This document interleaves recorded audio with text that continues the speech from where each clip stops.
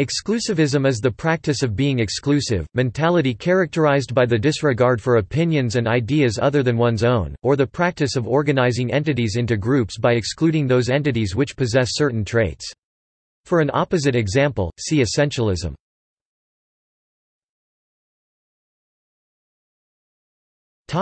Religious exclusivism. Religious exclusivism, one of the three classic typologies created by Alan Race in order to describe religions relative to one another, states that one religion, to the exclusion of all others, has the correct understanding of God, truth and salvation. Diana X states, exclusivism is more than simply a conviction about the transformative power of the particular vision one has, it is a conviction about its finality and its absolute priority over competing views. While it was originally used to define Christianity, exclusivism can apply to any religious belief system, as can Race's other two categories inclusivism and pluralism. In his 1982 Christians and Religious Pluralism, Race defined pluralism as all religions being equally beneficial, with no single religion dominating. Inclusivism attempts to straddle the poles of pluralism and exclusivism by agreeing with the latter that one religion, Christianity, has the most value, and agreeing with the former by stating that other religions still have significant value. While Race's three categories have been criticized, amended and refuted, most religious studies and interfaith scholars and students find the typologies useful as a starting point for conversations about the diversity of religions.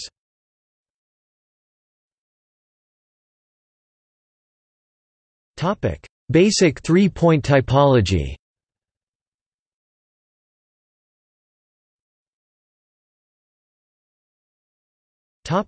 Pluralism. Pluralism was born out of a criticism of exclusivism, saying that no single tradition has a monopoly on revelation or salvation, and that we have no way to judge between the salvific claims by adherents of any faith tradition. Paul Hedges suggests that each religion knows transcendent reality, God, yet in partial perspective, much like the oft-quoted parable of the 7 blind men and the elephant. Gavin DaCosta says pluralists have two main critiques of exclusivists: people of other religions are God and loving and that they do not know their own scriptures well enough. Alvin Plantinga says that pluralists' problem with exclusivism stems from its immorality and arrogance. He quotes William Cantwell Smith, "Except at the cost of insensitivity or delinquency, it is morally not possible actually to go out into the world and say to devout, intelligent, fellow human beings, we believe that we know God and we are right, you believe that you know God, and you are totally wrong." Along with Smith, the leading proponent of pluralism is John Hick, who writes, Exclusivism, with its baleful historical influence, invalidating centuries of antisemitism, the colonial exploitation by Christian Europe of what today we call the Third World, and the subordination of women within a strongly patriarchal religious system, not only causes misgivings among many Christians but also alarms many of our non-Christian neighbors, creating invisible but powerful barriers within the human community. It is worth noting that DaCosta argued persuasively that logically, pluralism can no longer be considered a category. When it makes a declarative truth claim, it becomes another form of exclusivism.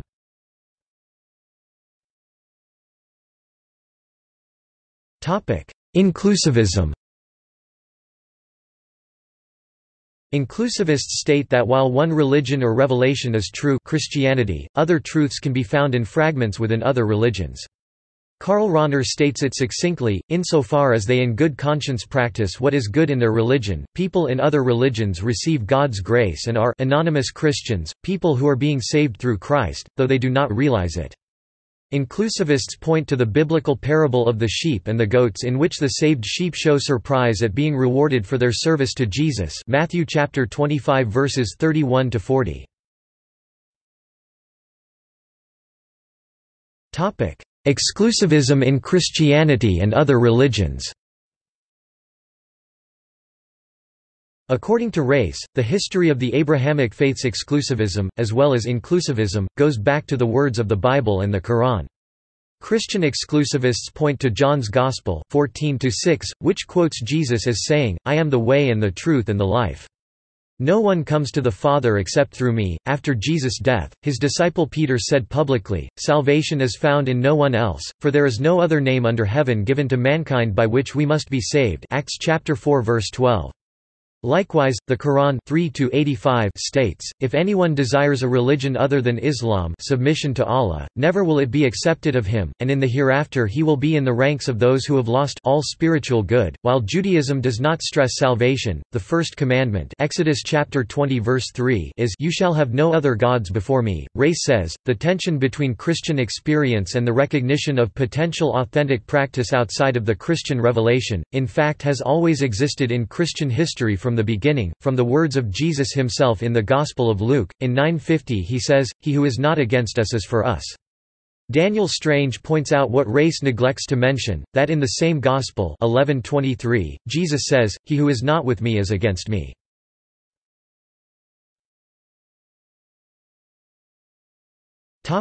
No salvation outside the Church. The exclusivist idea of no salvation outside of the Christian Church, extra ecclesiam nulla salus, has roots as early as Origen in the 3rd century.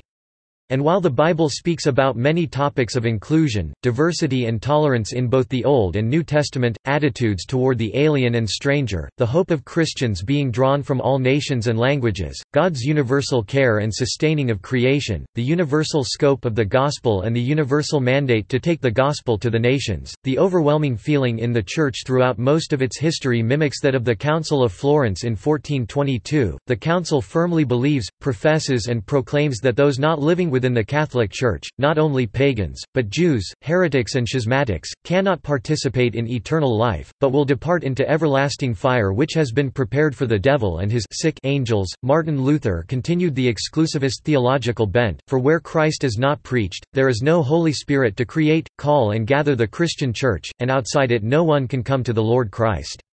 The door in the exclusivist castle opened a crack during the 20th-century missionary movement, when Dutch missiologist Hendrik Kremer wrote that Jesus is the one who has the complete authority to judge other religions' efficacy. Highlighting a unique contemporary take on the salvation problem, Strange introduces George Lindbeck's contention that those who do not know the Bible cannot be condemned for their lack of knowledge.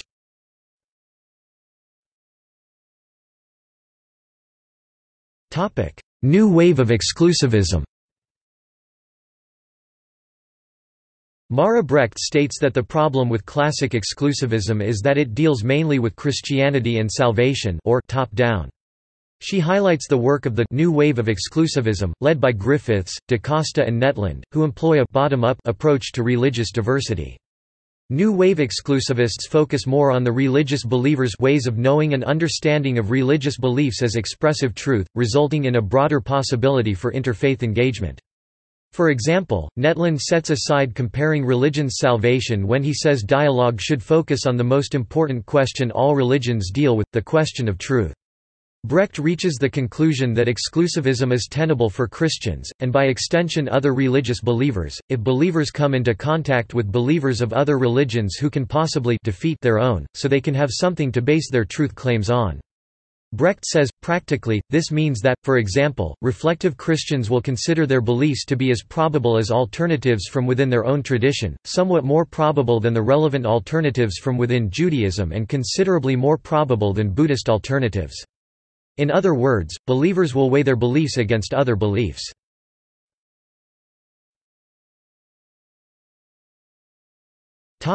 Divisions of exclusivism.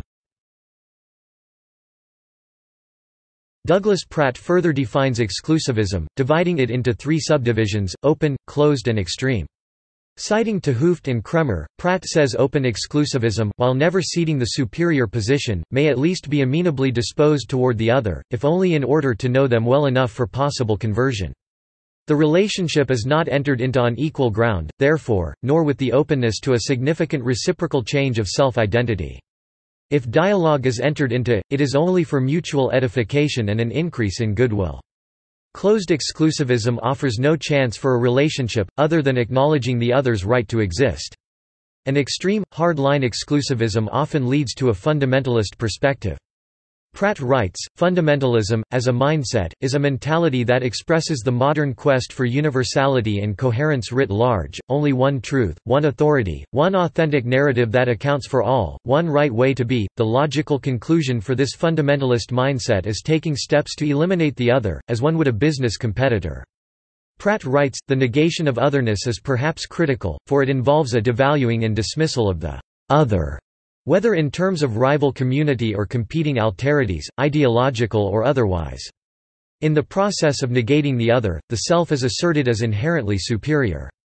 My God is greater than your God. Paul Moser posits two forms of exclusivism: logical religious exclusivism, which asserts that since the contradictory, foundational truth claims for each religion excludes some or many of them from being true, and the doxastic redemptive exclusivism based on the Athanasian Creed, which states if a person does not believe the Christian concept of the Trinity, that person is condemned.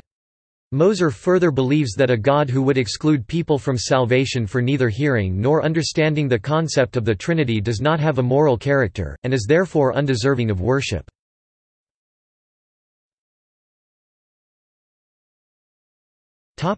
Exclusivism in other religions. While most attention of exclusivism points toward Christianity, each religion has a branch that falls into the exclusivist category. Da Costa points out whether one considers oneself Buddhist or Hindu or Muslim, or indeed a pluralist, each version states that only one single revelation or one single religion is true and all other revelations or religions are false, while acknowledging that historically, Christianity showed the most extreme forms of exclusivism. Pratt contends that many fundamentalist religions compete for that title, with Islam leading other worthy contenders in ways that are not always obvious. With the purging of the Rohingya in Myanmar, the Buddhist Rakhine have joined the ranks of fundamentalists willing to resort to killing to achieve dominance over competing religions.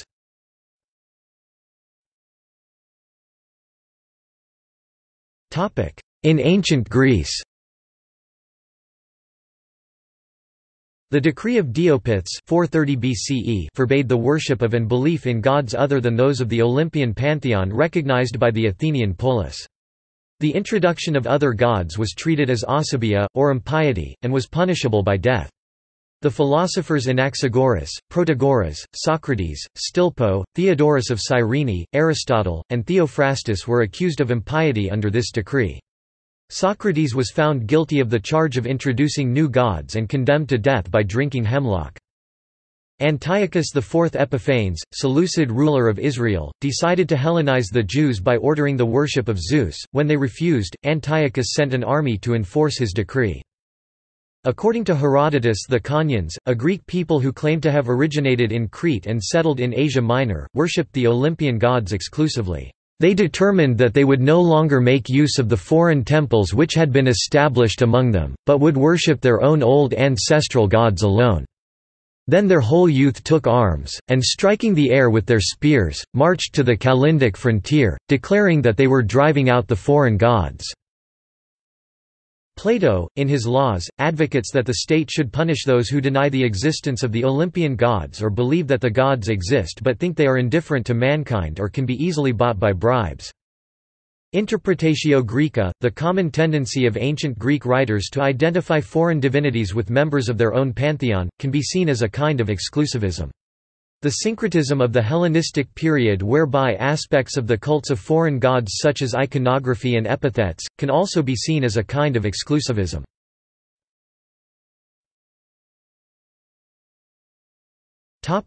Exclusivism and religious diversity in America.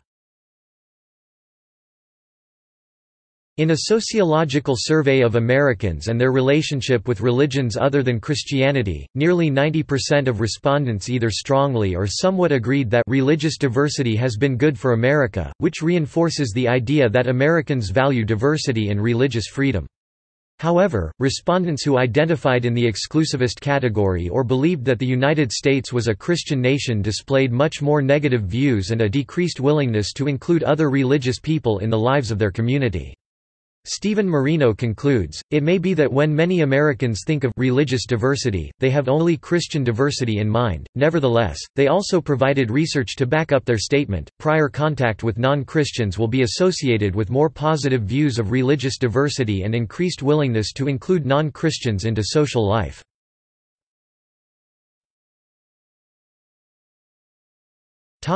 Exclusivism and truth. In answering the pluralist charge, and hearkening back to Netland, Brad Stetson baldly states, "It is possible exclusivism is true. It is this statement," he says, "that upsets pluralists who charge exclusivists with arrogance and bad form.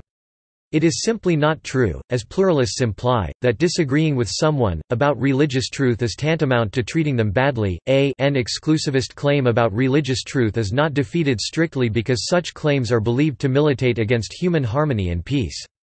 In addition, Hick, Smith and other pluralists balk at the idea that an all-loving God would condemn some people to hell, nor that anyone actually deserves to be damned. He then quotes C.S. Lewis, "The doors of hell are locked on the inside.